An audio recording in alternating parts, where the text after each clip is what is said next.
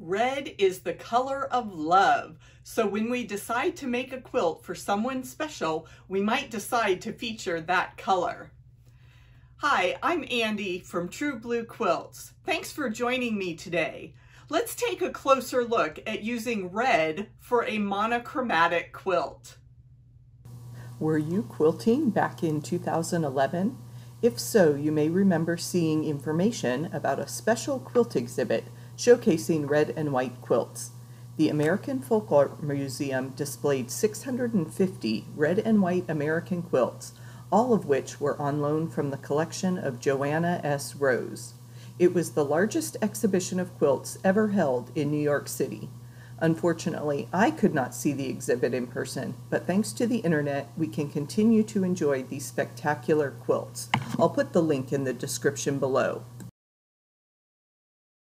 The Red Medallion quilt was designed for my book, Monochromatic Quilts, Amazing Variety. Red Medallion finishes at about 90 inches square.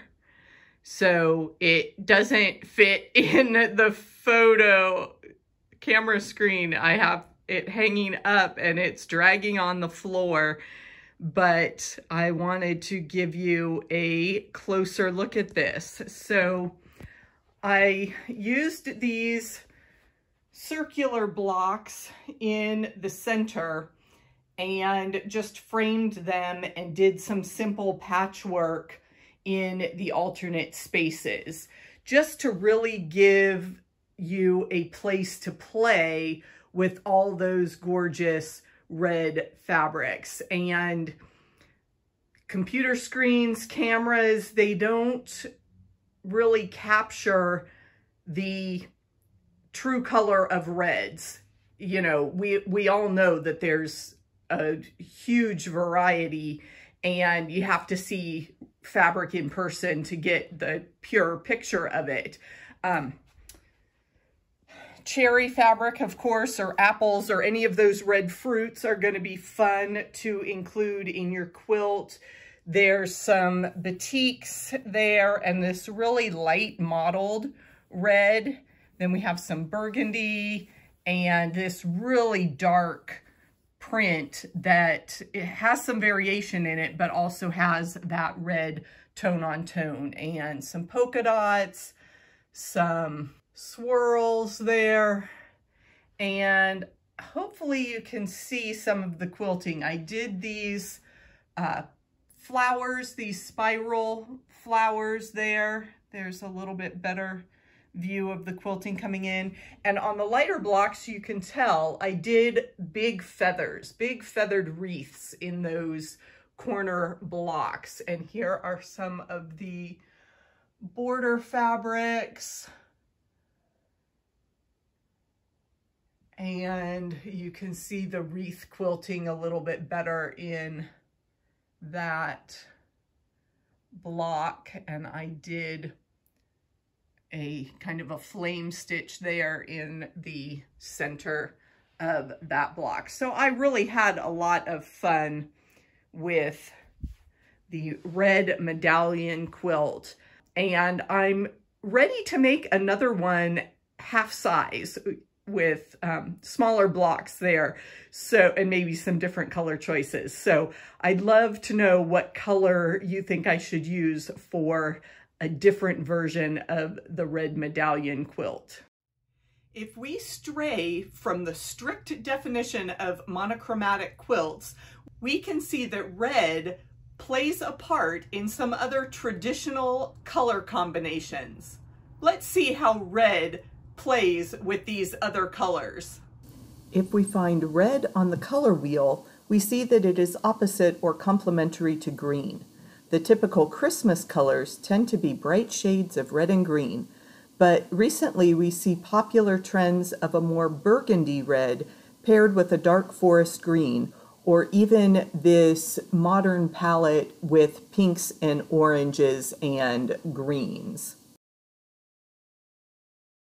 When I am working with a patriotic color scheme of red, white, and blue, I carefully place the reds and blues in my quilt block because dark shades can read as similar. Have you ever looked at a pleasing mix of colors in black and white and been surprised that everything turns to the same shade of gray? Be sure to mix strong reds with lighter blues, especially if the fabrics are touching in the final layout.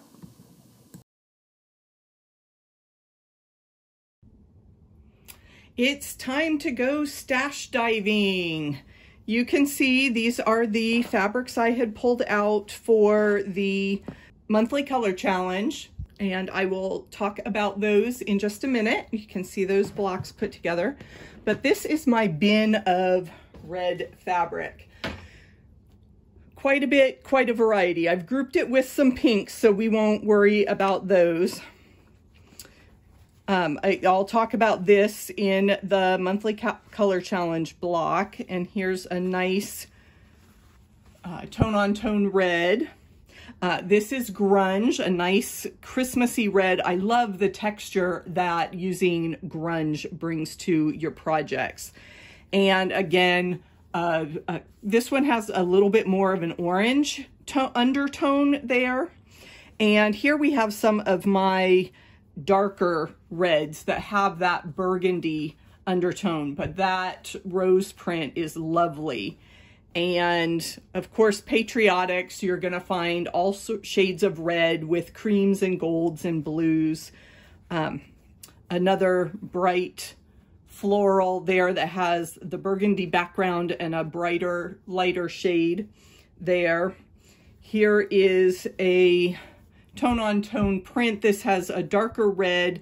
Again, you've got that bright orangey looking red and a more burgundy red complementing each other in this print. This may work as a light red. It could look pink or peach. Here's another example of a peachier red that just, you know, when you look at them next to what I consider a truer Christmas red, you can definitely see that those are different shades. It may work if you're building a monochromatic pattern, it may not. Just all depends on your personal preference and where it's going in the block. Another cherry print fabric that's really pretty. It has that metallic print. This one strays a little bit into the pink shades. Here's another big, bold, floral looking pattern that combines that light with more of a burgundy shade. This fabric looks like, I'm showing you the back, it looks like it was over dyed. It might have been a light black on white print, and then it was over dyed with red, but that's a really fun print. Again, more Christmas fabric stripes. You can see the color play there with a white background, and this fun floral scroll print. Sorry, those little threads always distract me. But this is a really fun fabric that you could mix in with multiple colors, because you've got the dark red in the background, you've got some lighter reds and orangey, peachy shades in some of the scroll work, and then you've got this fun bright pink, almost purple section. So really fun to find variegated fabrics. As we move into more of the pink fabrics, we've got this cute floral that's definitely red, white, and pink. I've got this Valentine's with the little candy kisses in red, various shades of red and pink there. Fun red and black. You can just find all sorts of big, bold reds that really show off the various shades of red that you can include in your quilts. Here is the block from the 2022 September monthly color challenge. I decided to use this mottled metallic print for one of my blocks, and I actually didn't have a big enough scrap of this lighter print, so I made the corners this darker red, and you can see how I played off both the dark and the light from that first red fabric that I chose to create that framed square kind of block. So that was the 12-inch block. And for the monthly color challenge, I always like to make smaller blocks, the 6-inch version. And for that one, I chose a smaller print, and it has a lot of white in it. So obviously it reads as a lot lighter red fabric. And again, I found a tone-on-tone polka dot there that you can see for one version of my 6-inch square. And here is the other version. And my plan is always to reverse the placement of light and dark fabric, but this is a light fabric with the flowers in white, and this is a light fabric. So I didn't really achieve my goal, but I used a print for the accent square in the darker version and the tone-on-tone as the accent fabric. So I kind of reversed the placement there.